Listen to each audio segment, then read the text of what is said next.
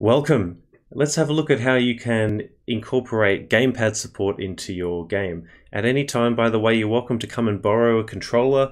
Hopefully, if I have the box of them in the classroom, we have Xbox style controllers and Super Nintendo style controllers for you to use. So we're just going to make a little bit of a change from what we showed you in the how to make a player section.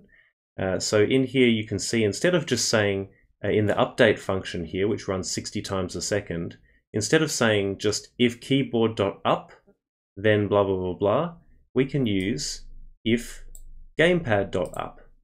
And so what that will mean is, either if you're pressing up, the up arrow on the keyboard, or W on the keyboard, because both are mapped to keyboard.up, or if you're pressing up on the gamepad, and again I think that's the stick or the D-pad, then we're going to move the player.y, increase the player.y value by whatever player.speed is here.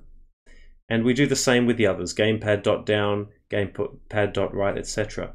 Now, just to be clear, what this OR does is the OR will trigger this if statement if this is true or this is true. Okay, there are other things in there as well. There is a command called and this would only be triggered if the keyboard was being held up and the gamepad at the same time was being held up, if that makes sense. So these are very useful.